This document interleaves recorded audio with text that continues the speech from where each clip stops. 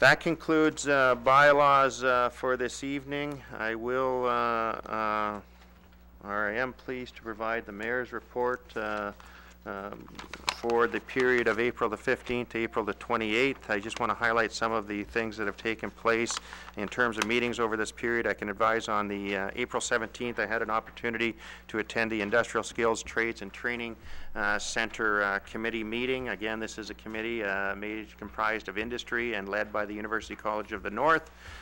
To look at the development of industrial skills, trades, and training facility. I'm very pleased that they are moving forward on their both short and long-term plan in terms of the implementation, and we do indeed have some training taking place now. In addition, as a result of some of the potential funding programs at both the provincial and the federal level, they're going to be looking at opportunities to move the process along in terms of hopefully realizing our long-term plan of seeing an industrial skills and trades training center in this community. As well, on April 17th, of course, we had the 2014 financial plan public hearing here at City Hall. I do want to thank those that have come out, and I appreciate Finance providing, I believe, the report again this evening at the start of the meeting. I encourage members of this community to ask questions of all members of council with respect to the financial plan, because at the end of the day, it is the plan that delivers the programs and services for the residents of Thompson. On April the 22nd, I had the opportunity, along with Councillor Beyer and Councillor Robinson, to attend a meeting with Dr. Alistair Bath, who is going to be conducting a survey with respect to the work being done by Spiritway and the Wolf Project. I was very pleased to see his presentation. I know he also provided it to the community on 3 successive nights. I liked what I heard in terms of his objective to carry out a 2-year study to gauge the level of public interest in this community in terms of if there is a desire to move forward, and I indicated I look forward to having a regular dialogue with him and the results as they are being released. April the 26th, I know that it was a very busy weekend. I know the number of members of council went to one event that I was not able to attend, and I'm going to ask Deputy Mayor Fenske to touch on that, and perhaps Councillor Lafreniere as well, from protege point of view. I, along with Councillor Collada, attended the Relay for Life. I was very pleased to provide greetings, and really more than greetings at the opening, I provided our appreciation and our thanks as a community to the committee, the volunteers, all those that participated, and all those that donated, and most importantly to the cancer survivors. I did acknowledge one special cancer survivor, a 2-time cancer survivor, and that's Councillor Collada. And what I failed to mention, and I wanted to get there, but as always when you're doing that you have a limited time, but Councillor Collada's dedication in terms of dealing with her own health issues. But we lost a member of the previous term, a member of council, Councillor Brian Wilson, and I know it took its toll on our administration and on council, but I can tell you this, Councillor Collada was there every night. The Councillor Wilson was here and made sure, despite the fact she was dealing with the same issue, made sure that Councillor Wilson was comfortable and was able to do what he needed to do. And I want to thank you for that, and I say that because I think that all the cancer survivors that I saw that evening, really, they reflected so many builders in this community and so many people that have contributed to making Thompson such a great place. And truly, they are the heroes, and they are the ones that inspire. And I'll tell you, they inspire and they motivated, along with Donna Wilson and her volunteer committee, and the city of Thompson, the community of Thompson, raised over $170,000. Staggering number.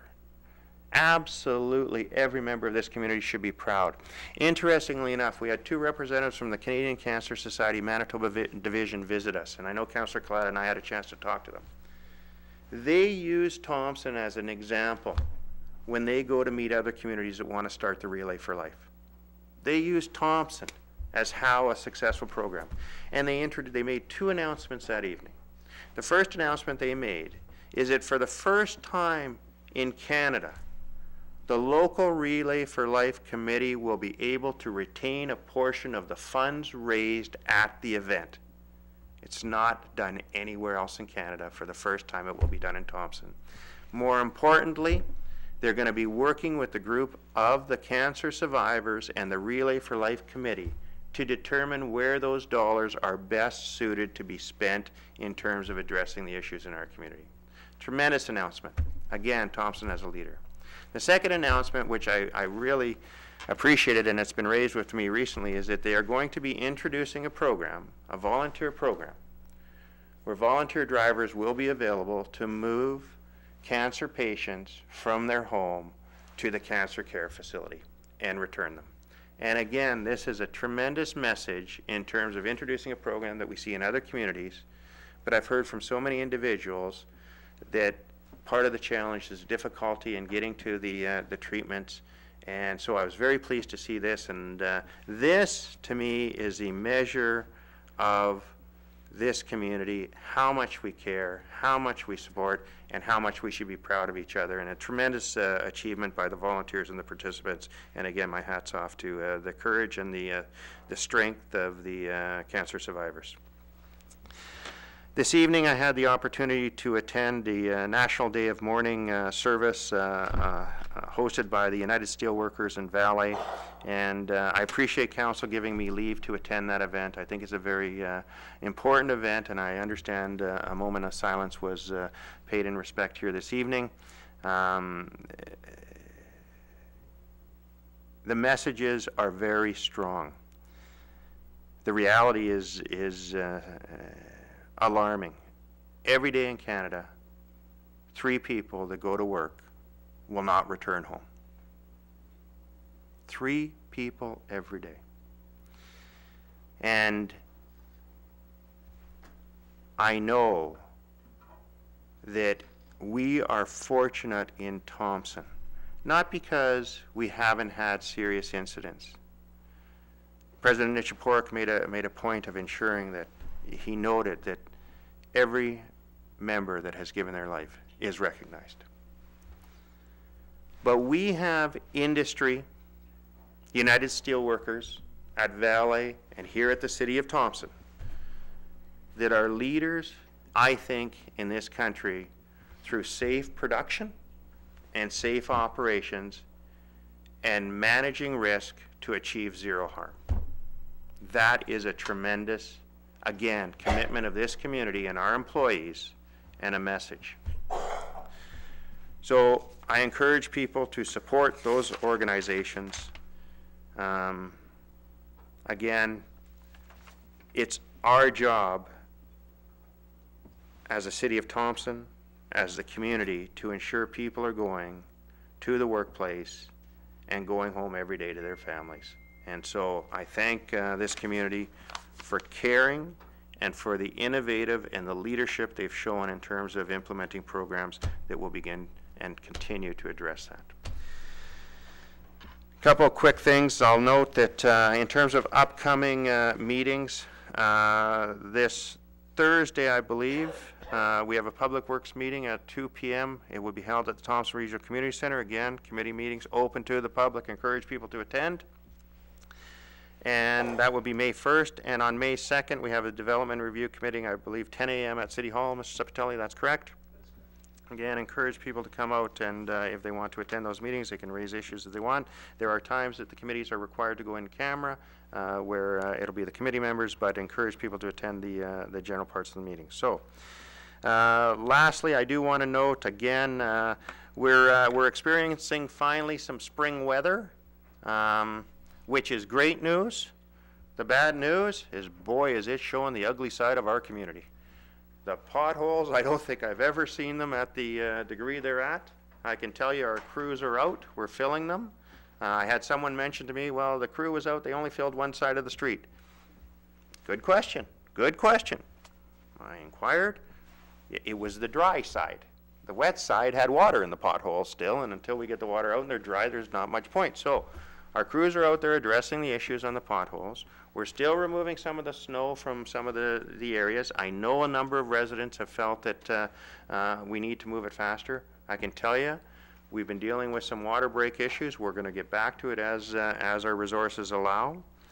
I know that many people, especially last night, were experiencing some flooding, including myself on my window well on my backyard, and people are having to pump I appreciate but the work that's being put in. We had a very challenging winter this year with the level of snow. So we're going to get out, try and move some of the major areas. I know the question has been raised about the corner of Selkirk and Mystery Lake Road. I can tell you we had some equipment challenges there, and in most cases the catch basins are frozen and we have to steam them. Our guys are working hard. I tell you, I had the chance along with city manager to drive the city. Our crews are out and they're working hard. I ask people, take care and caution in around our crews as they work, and appreciate the support of the community. Lastly, in terms of the impact of a continuing winter is just because it's warming up, don't think the freezing of private service lines is going to disappear. In fact, the frost will be driven down. And again, I urge people to take caution, visit our website, take a look at the tips we have in terms of addressing freezing pipes.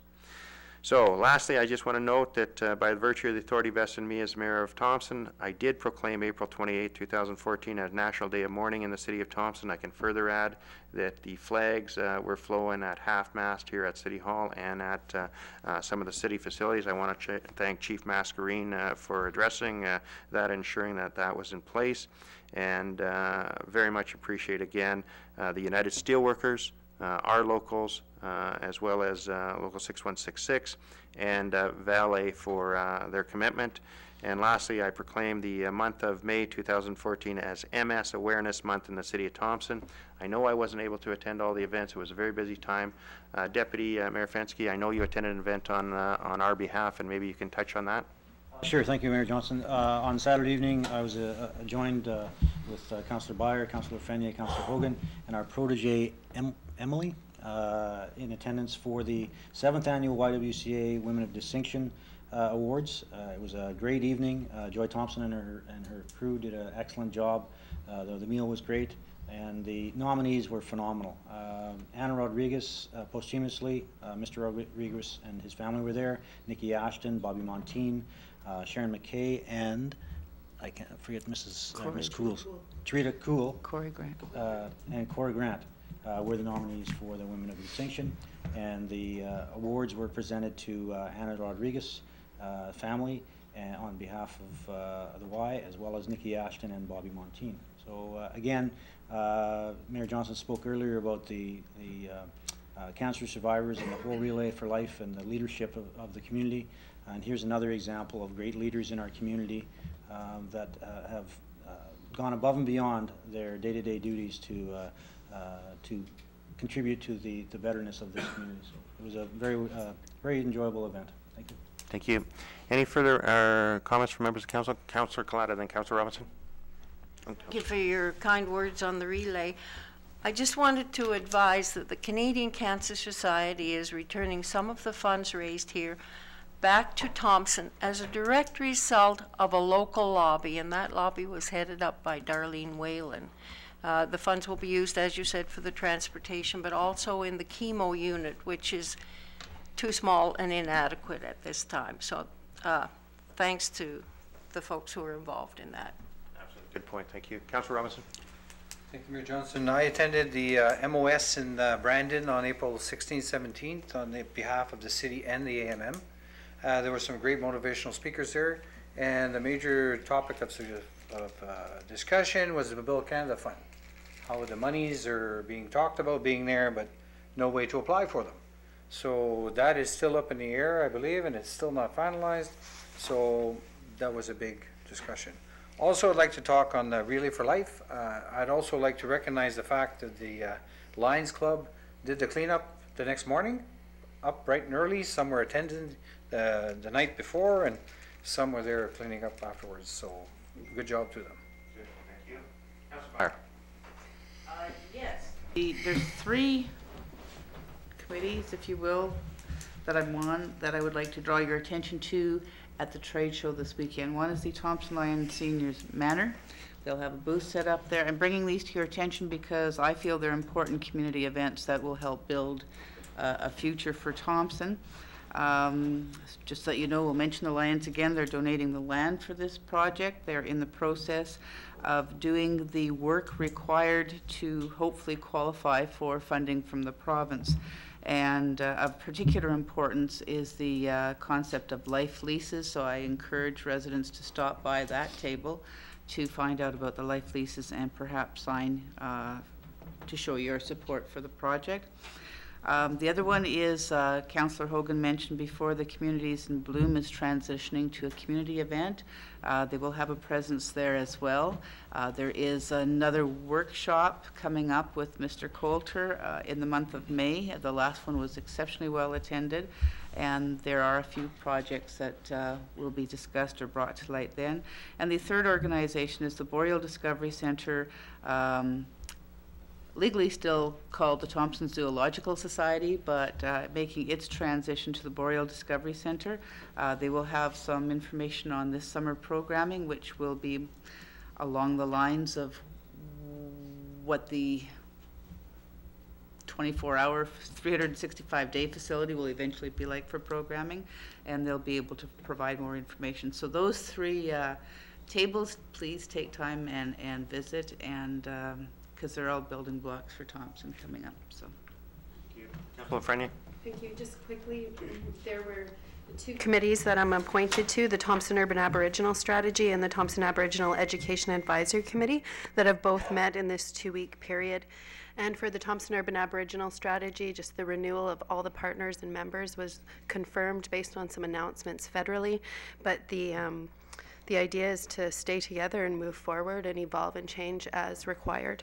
And I just wanted to point out that we also met with the employees to share the budget prior to it going public. And we did both a morning and an afternoon session. And Councillor Fenske did the morning session and I did the afternoon session.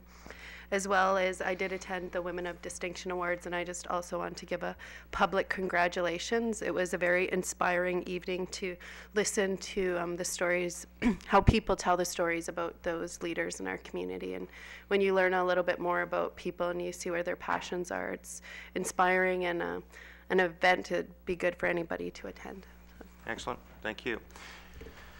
That's going to conclude the mayor's report with this. We're into a interesting weather cycle. I tell people we have a Chinook almost every day in Thompson right now. We're going to go from minus to plus. I understand we may even have 8 centimeters of snow in the next few days, according to the Fantasy Channel. So stay safe, watch for frozen puddles and things like that. Entertain a motion to adjourn.